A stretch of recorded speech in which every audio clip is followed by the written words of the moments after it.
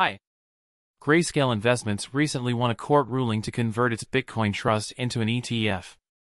However, the product carries a 2% fee, much higher than the average fees of US-listed ETFs, 0.54%, and crypto exchange-traded products globally, 1.48%.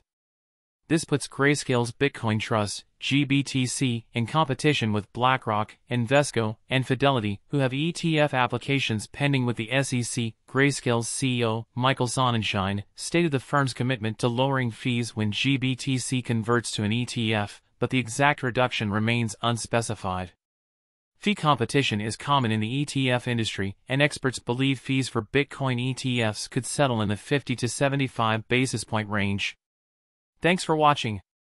Stay informed and remember to subscribe. Bye.